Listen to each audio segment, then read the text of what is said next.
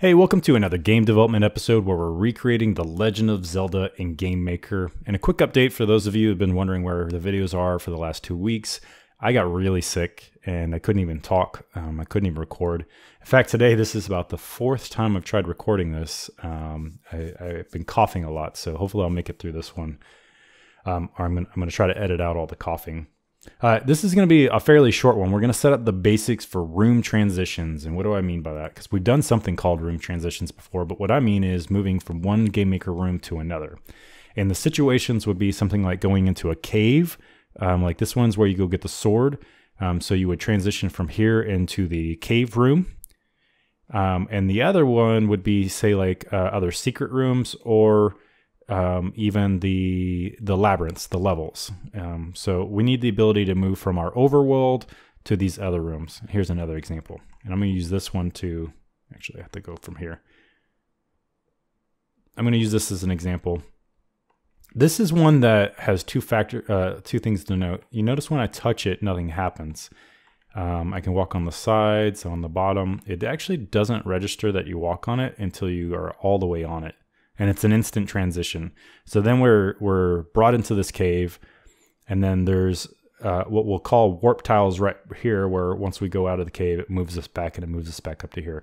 We're going to do a simple version of this right now to lay the foundation. So let me show you that real quick. So a couple things that we need. We're going to need a couple of test rooms to test this out. We're not going to use this in the main rooms yet. We'll get to that in some of the follow-up episodes. So I'm going to call it room test 1, and we'll just make these 256 by 176, 60, 16 by 16. So we're going to duplicate that one because I need 2 rooms to do the test, and then we're going to do test 2. Okay, we've got our rooms. Test 1 needs to go to the very front because when we test this, when you load Game Maker, it loads the very first room that shows up. The next thing we need is a warp tile. I went ahead and created it so we don't have to deal with it, but it's just a sprite that I created that's 16 by 16 with the origin set to 0, 0. It happens to be blue in this case. So I'm going to use that sprite in our warp object. From the last episode, this is a little bit more organized. I just put things in folders. The player is now in a folder, and the system things like object menu, game, and input are here. Here we're going to add a new object called object room warp, and let's set the sprite to equal to the warp tile. And what we'll need is to add an event. We're going to do a create event, and this is just going to set up some variables here that we need. So the first variable we're going to put here is called precise hit is equal to false. And this is so that if we wanted to create that situation like that secret room where you had to be exactly on top of it, we want to register that. In other cases, we may not want that. Just if you hit it at all, will warp you. So we'll set it to false, meaning the default is not to precisely hit that. The next one is the room destination. This is a variable that's going to hold which room you want to go to when you hit this. And then the next 2 are where we want to put the player when they move to that room. So player target X is equal to 0, and player target Y is equal to 0. So these are the defaults. When we put these in the room, we're going to set the actual values we want those to be. Okay. So next thing that we need is some code on the player for when they collide with a warp tile. So we're going to go to Object Player. We're going to right click and add a new collision event, and we're going to collide with the Object Room Warp. In that code, we're simply going to say room go to. This is a default function in Game Maker. The other, this is the other object that we're hitting. In this case, it's the Object Room Warp. And we're going to say get the room destination. So we're going to move to that room, and the next thing we're going to do is we're going to set our own X and Y variables to those targets. So we're going to say other player target X and Y other player target Y. and that's it there. Later, when we want to, and we're going to check to see if if it's a precision hit, we'll add that code at another time.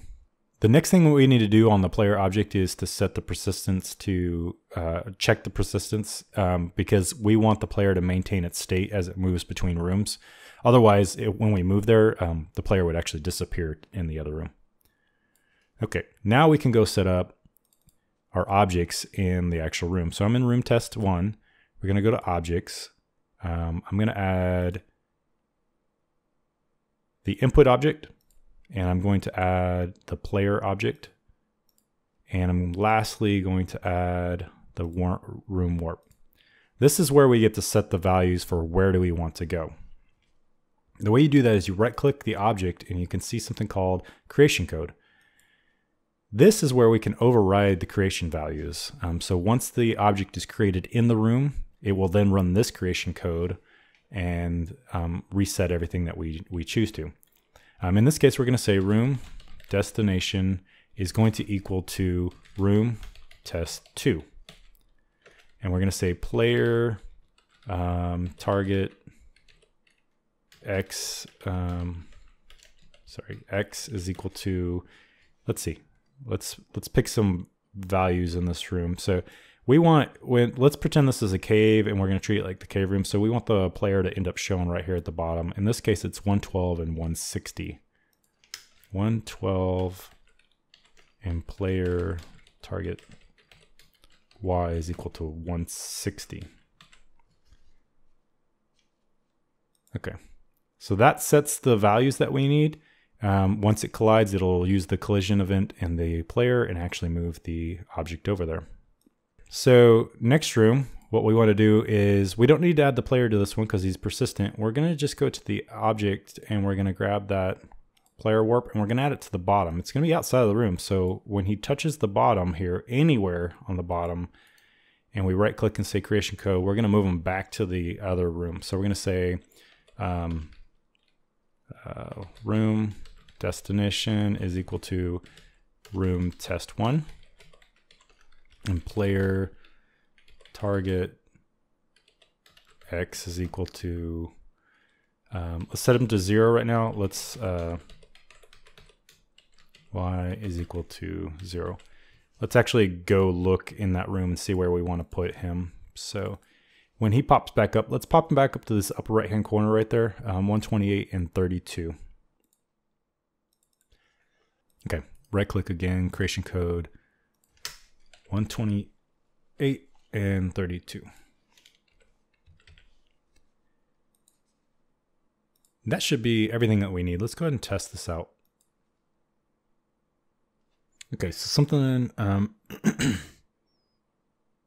player state is not set before we set the switch state.